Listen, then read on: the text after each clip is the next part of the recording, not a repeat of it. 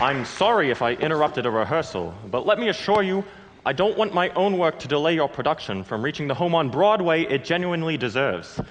I happened to see Robin Hood in previews, and may I say that, with the exception of the deceased Miss Cranshaw, you're all just such wonderful performers.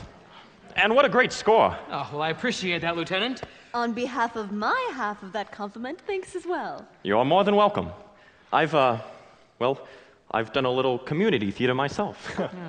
Oh, no, nothing that fancy. Although my Billy Bigelow at the Brookline Barnhouse got a favorable review, and in A Midsummer Night's Dream, my bottom was very well received. Wait one moment. You say you're from Homicide? Well, yes. Based on a preliminary autopsy, it's clear that Jessica Cranshaw was murdered.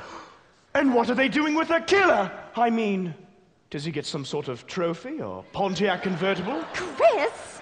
Sorry. Pure reflex. What happened? She was killed by hydrocyanic acid, commonly used in electroplating, as well as the gas chambers at San Quentin. It was in capsule form, which is why no one realized she'd been poisoned until after the capsules dissolved in her stomach, starting a chemical reaction which created her own personal gas chamber internally. Horrible.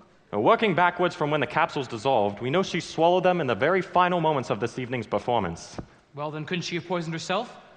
Trauma at the back of the throat suggests she didn't take the capsules voluntarily. Now, may I ask, who is in charge here other than myself? Permit me, Lieutenant. I am the critically acclaimed director, Christopher Belling, and I will be blocking your investigation. I hope that's not the case, but if you need to wrap things up with your cast, please go right ahead. Company! I know you'll give Georgia your full support as she steps into the shoes of the late Miss Crenshaw. Oh my God, that's brilliant! As one would expect from me. All those ready to press forward with Rob Hood and Georgia, give me a show of hands. That's it? Listen, people, life is full of setbacks and disappointments, as my husband first demonstrated in the bridal suite at the Hotel Taft. But with Georgia taking over the lead, we've got ourselves a real shot. This show is going on. What do you say, gang? You know, if we leave now, we can make that last train in New York. Stop! It's clear that every one of you is in perfect physical condition, so the show must go on.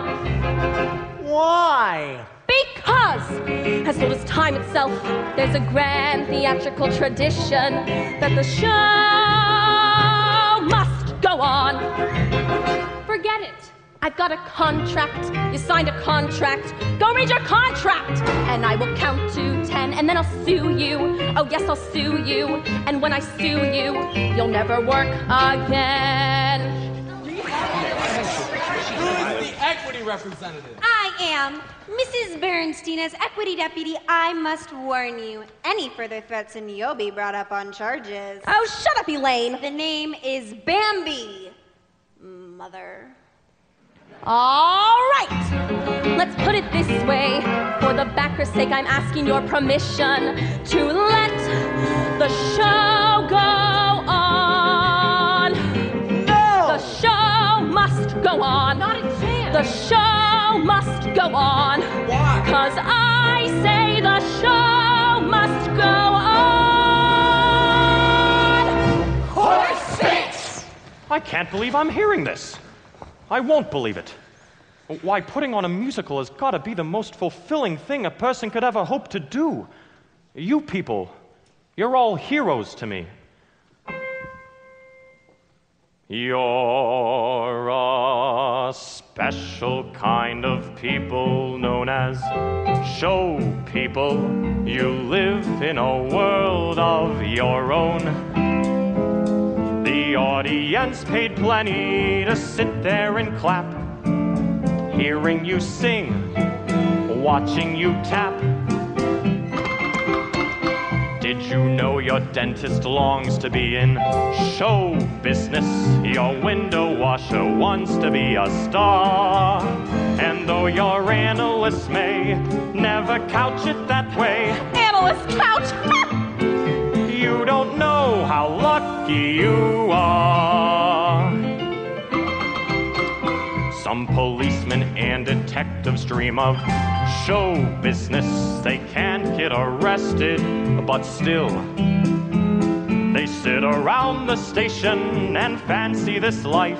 They jeer Sherlock Holmes and cheer Mac the Knife.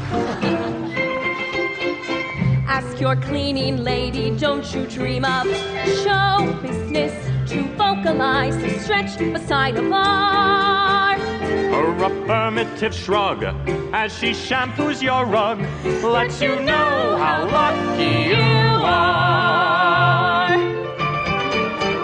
There's a special kind of aura around a show person. Just ask the next waiter you meet. He walks in fifth position, his voice is just grand. He gives you the check, you give him a hand. If the boys in Valet Parking turn to show business, they could scalp a higher ticket for your car. Surgeon started taking a bow, B-O-U-G. Don't you know how lucky you are? We're a special kind of people known as show people. We live in a world of our own. Our days are tied to curtains, they rise and they fall. We're born every night at half-hour call. Half hour. We can't picture being anything but show people. Civilians find the whole thing quite bizarre. But that hop in our hearts when the overture starts helps us know how lucky we